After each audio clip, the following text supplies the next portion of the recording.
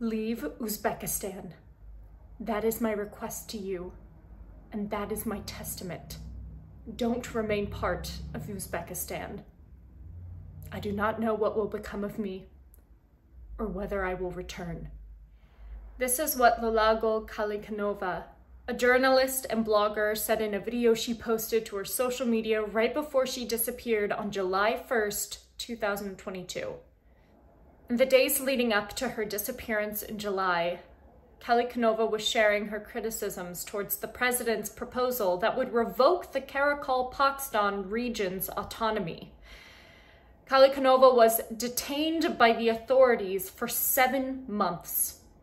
In the first several weeks of her detainment, she had no contact with her family, leaving her sister with only the word "fine" from authorities as the only sign of her survival.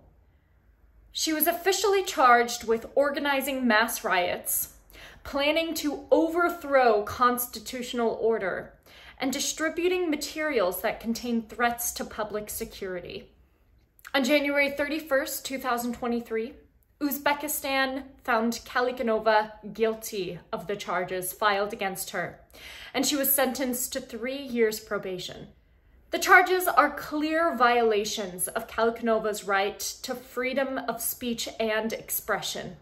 The Human Rights Foundation found no comments in her posts leading up to the days of the protests that could be justly criminalized under international law. Thankfully, she was given a leaner sentence than she originally expected, which could have been upwards of 7 to 8 years of prison.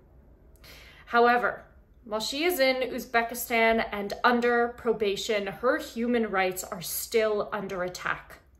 We must stay vigilant and continue to denounce the actions of the Uzbekistan government and protect the rights of journalists. No journalist should worry if speaking the truth or doing their job will send them to prison.